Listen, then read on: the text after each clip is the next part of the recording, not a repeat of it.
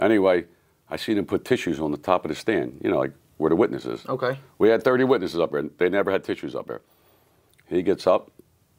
He's sitting there, you know, he gets on the stand. This motherfucker was better than Al Pacino in The Scent of a Woman. Really? He started crying. I mean, he was good. Yeah. I'm sitting there. I said, maybe I did do this? What the fuck? He started. I'm fucking. I said, I didn't do this, but he was good. Yeah. Fucking jury. He had the jury's attention. He fucking. Yeah. He cried his eyes out. He said he couldn't go home. His main thing was soon as they locked me up, he had to go home. They had 24-hour protection around his house. His kids couldn't go to soccer games, softball games. They had to sit in the house. They were scared to death. Like, I mean, he made this, it sound good. Yeah. I mean, he was good. I got to give it to him. Absolutely. So anyway, that's why there's a God.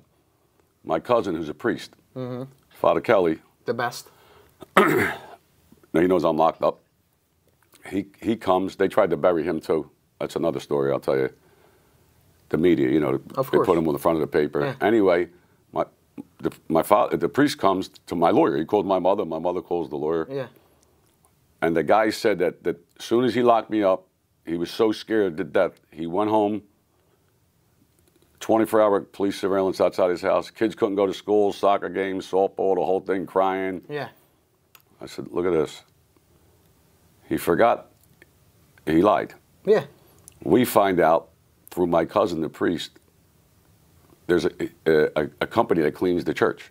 I don't know the guy. I don't know who he is. Okay. So now it was like big headlines. I was on the front page of the paper every day. Yeah. So the guy just says, he don't know he's my cousin, Father Kelly. He said, you hear about that case, the Merlino case? He's like, yeah, I heard a little bit about it. He said, yeah. He said, I know the cop, Pinero. You know, so you know him. He said, yeah. He said, I went golfing with him that day. They locked Merlino up. Wow. So my lawyer's like, golfing. So if he was that scared, but he's golfing, he's shooting 18. Right, golfing. Wow. Now, they never thought he'd tell us. And meanwhile, I got his report the day he locked me up. My lawyer blew it up fucking 20 feet in the air. It's a 302.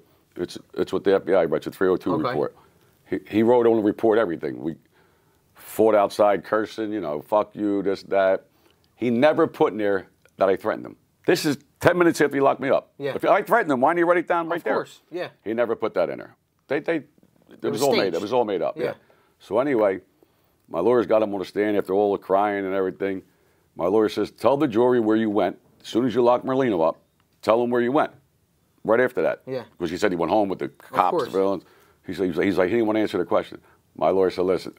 And he said, I went golfing. Wow. You went golfing? You were scared to death, threatened for your life, you went golfing? We went to shoot 18. And my lawyer said, by the way, you know, what did you shoot? That was his last question. Yeah. The jury was laughing. Of course. And they acquitted me in a half hour, whatever the fuck. Just like that, it was done. I got acquitted. I didn't do it.